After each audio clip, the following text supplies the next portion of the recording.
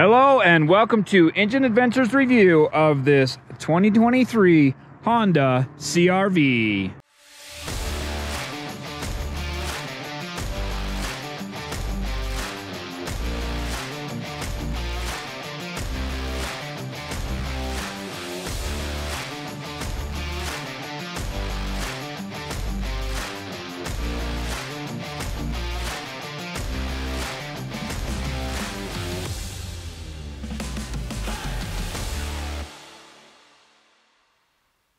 All right, this thing is the CRV Hybrid All-Wheel Drive Sport Touring. So only 6 names there. It has a 2-liter 4-cylinder engine and not the 1.5-liter turbo. Combined horsepower between the hybrid drive and the gasoline engine is 204 horsepower and 247 foot-pounds of torque. So not too bad actually for the size, and at freeway speeds it's not super fast. Around town and stuff it seems to do quite well, but once you get up on the freeway it doesn't do as well. The exterior is this Canyon River blue. I really like the color. It's a little dark outside right now. You can see the sun is just coming up out there, and so once you get the sunlight on it, it really reflects and shines nice. And then of course it rained just a little bit last night, so now it's got those dust spots all over it. Has black wheels. There's a lot of blacked out features on this thing. The interior is black, so the black wheels match that. These are 19s, I believe. I'm trying to find the right there. 235/55 R19s, Continental cross contact tires.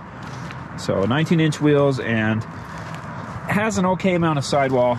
It's not crazy thin, but a smaller wheel would give it a little more sidewall. Here on the back, you have all those badges. So CRV, hybrid, all-wheel drive, sport, touring. So this one kind of is the top-end package. And of course, being such, it comes with lots and lots of different features. And yeah, let's go ahead and take a look under the hood. All right, there is your 2-liter inline 4, naturally aspirated, non-turbo. So the 1.5-liter has a turbo. The 2-liter with the hybrid system is non-turbo. I like that idea in many ways. It simplifies the system a little bit, but you still have the high voltage. And of course, it is a CVT transmission, and I believe this one is the eCVT style, so it's not using regular old belts or chains, and using a planetary gear system. Quite a cool mechanism. You should, if you don't know how that works and you're interested in that kind of stuff, be sure to check it out, because it is a pretty neat CVT style. Looks like it's fairly easy to work on the gas engine at least, and you know, get around to the components. That's why I like the basic of the 2-liter 4-cylinder. Also, little tiny battery here comparatively, because you have the hybrid system, which is powering most things. So you just have a small battery here. It says Group BCI 51, and I don't see the cranking amps on it. 310, so very, very few cranking amps, but there you go. The high voltage lithium ion battery just in front of the rear wheels, behind the rear seat, it says there. So the air intake is here, but of course it's coming in from the grill first and then going up and into there. It's nice having it high up. There are a lot of them where it's grabbing air from down low, but having it up higher, and it's even sealed all around the bottom. So if you're driving through a little bit of water or something, you should be okay. Here inside, it's quite nicely appointed. So you can see there's a couple of blanks there. I'm not sure what the other options are. Has the memory seat settings, window lock there, of course, power mirrors, all that kind of fun stuff. On the steering wheel, you've got a few different settings, and I want to see if it will, yeah, so you can go through and change these settings. Driver attention, navigation, you can put up, you know, whatever on this. Anyway, all-wheel drive torque distribution is the one I'll leave it on. And then over here we have the power distribution. It shows whether the engine's powering the wheels or the battery or whatever. And yeah, anyway, lots of different settings and features there, and you can control that from here to change the radio stations. You can press that and let go real quick, goes to your presets, press and hold, and it will change one station at a time.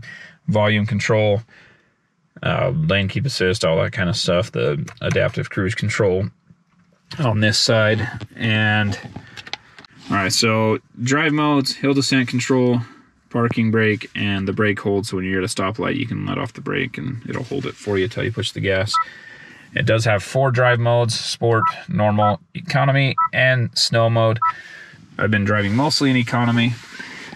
Right here, you have the power button for the wireless charger, and the wireless charger does work quite well.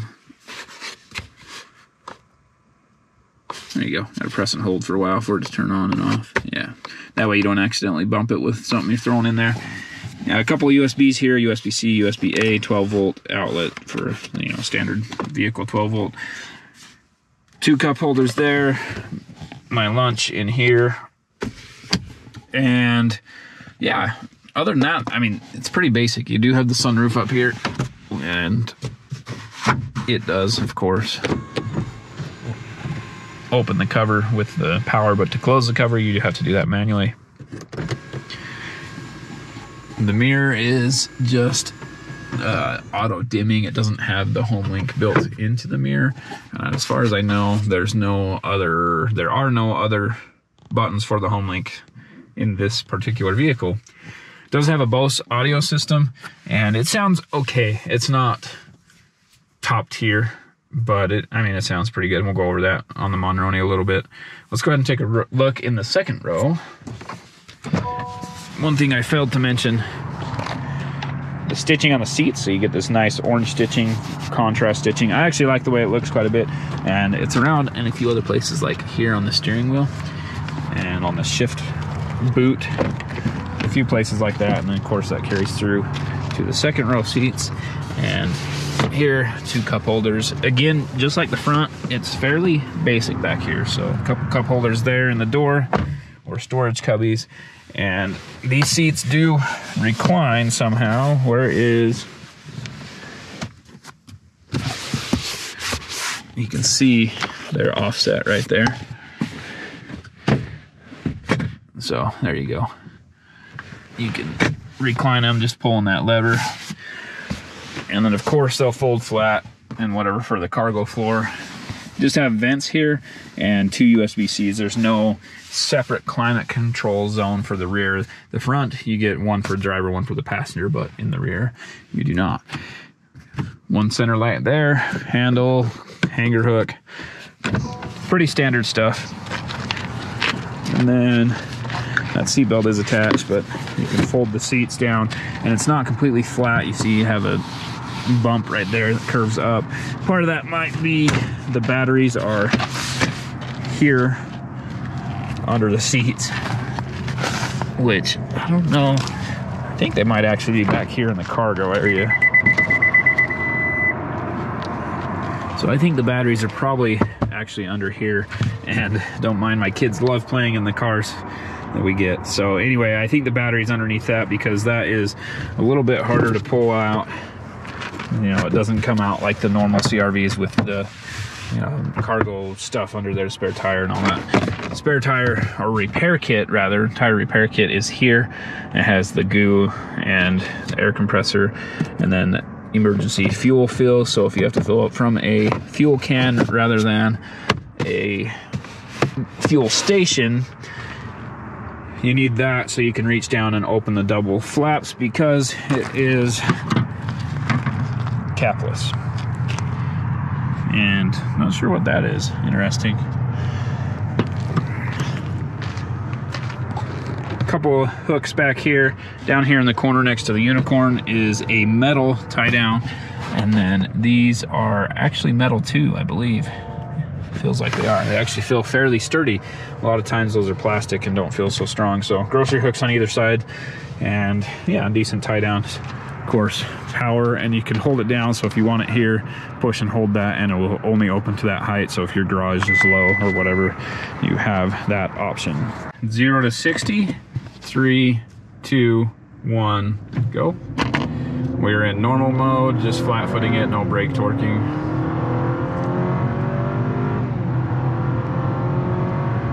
$60. Let's see if we have a better value this time around. 9.31, and that seems more correct. Cruising on the freeway in the 2023 CRV Touring Sport. I'm not sure why it's two separate trim levels, packages, or whatever. Anyway, it's quite nice actually. It's a little bit noisier in here. It's not gonna be as quiet as your higher end luxury vehicles. It's nothing crazy loud, nothing over the top, but just maybe not as quiet as some other new ones. And the ride's actually really good. So this vehicle overall feels very nimble. It's very precise in the steering and direct, and drives really quite well. Getting good gas mileage right now too, 29.4, and I'm actually probably getting better than that because I had to be at stoplights for quite a bit before getting on the freeway. I do like the power meter there. It tells you what's going on with, you know, where's the power going, where's it being added or taken from. And this is an all-wheel drive system, so it shows power going to all four wheels. I don't know if it actually is going to all four wheels right now or not, but that's what it's showing. I would expect it to be more front-wheel drive oriented, and I think there is another power meter in here that shows that, but I'm not sure where that is. So, yeah, the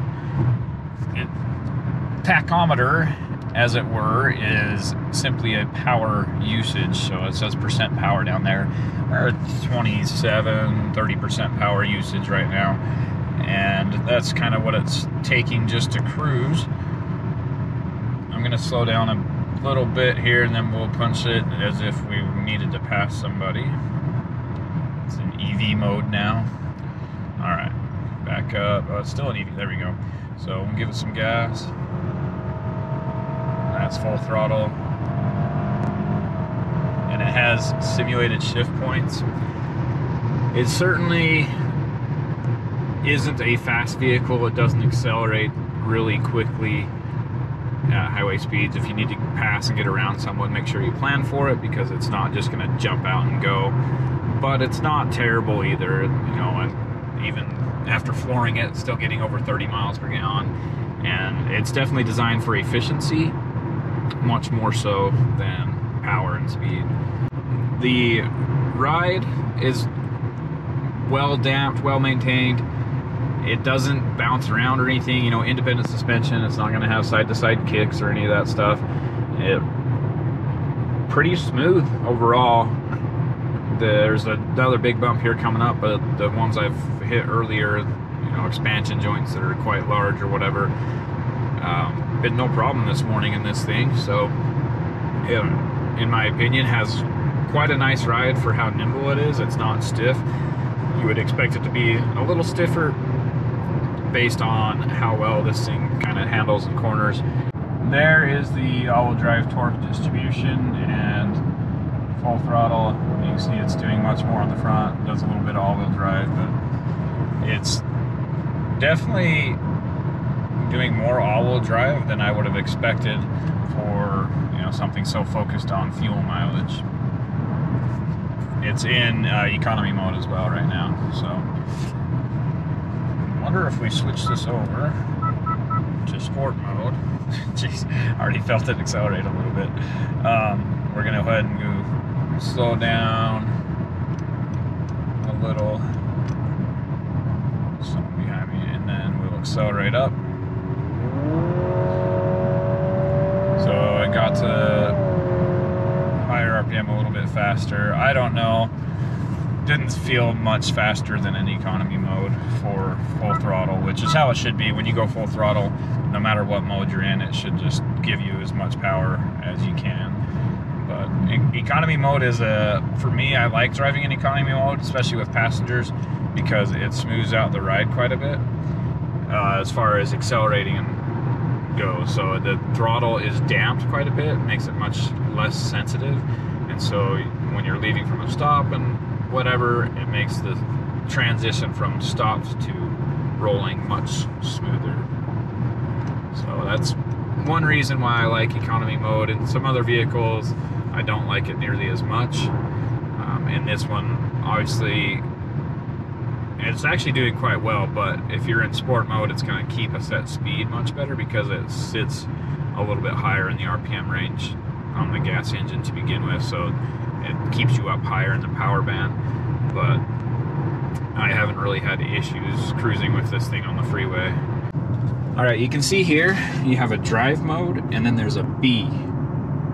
The B is for regenerative braking. So if you use the paddle shifters and hit the minus and plus, so if I hit the plus, it goes down. So when I let off the gas, over here you can see how much regenerative braking there is. But as I hit the paddle to downshift, what it would be normally a downshift, it increases the amount of regenerative braking that's done. Kind of a cool system. I like that. I've driven around a bit in that mode, and you still have the different drive modes when you're in this manual regenerative braking mode. It just adjusts how aggressive that is. All right, here's the window sticker. 2023 Honda CRV Hybrid All-Wheel Drive Sport Touring Canyon River Blue with black interior. 2-liter direct injection 4-cylinder engine, CVT transmission, all-wheel drive, 4-wheel disc brakes, a bunch of electric power assist, power steering, and predictive ECO assist system. Anyway, lots of different standard features on this thing and no options at all. So base price for this thing, $38,600. Add in $12,445 for the destination, brings you to $39,845. And it was made, final assembly was in Canada, engine USA, transmission Japan. 20% of the parts are from Japan, 55% are from US and Canada. And trying to think if there was anything else on there. Anyway, back over here, the fuel mileage, I'm not quite that good. I'm closer to the 30 range, and that's combined. So this one combined should be 37, 40 city, 34 highway. I'm definitely not getting quite as good as that. But if I were to not idle, actually I haven't even been idling that much. It's been warm, so I haven't had to warm up the vehicle or anything. So I'm not sure that I would be in my normal driving if I would reach this 37 combined. Most vehicles I do a little better than the combined rating, but in this one I'm definitely not getting that. Thank you for watching Engine Adventures review of this 2023 Honda CRV Hybrid Sport Touring All-Wheel Drive. Really not a bad vehicle at all. It's nice. There's a reason it's #2 in sales, which is a lot of sales. This is the most popular vehicle segment in the USA. I believe there are more of these vehicles in this class than there are available vehicles in other classes. I don't know if that makes sense. Anyway, it's a big seller and it's a great vehicle. Should be quite reliable. The hybrid systems, I'm still not 100% convinced on their reliability for long-term use, but they seem to be doing quite well in many applications now. So with the base 2-liter non-turbo engine in there, that should be reliable, last forever. And then of course, it's nice having the extra power boost from the hybrid, get you up and going. If you liked what you saw, be sure to hit subscribe, ring the bell so you get notifications when we post new videos, and give me a thumbs up. Then also comment down below. Let me know what you liked, what you didn't like, what you want to see, just your thoughts, feelings on it, whatever. And if you didn't like it, do all the same stuff, but be sure and comment and let me know what you didn't like. And have a great day.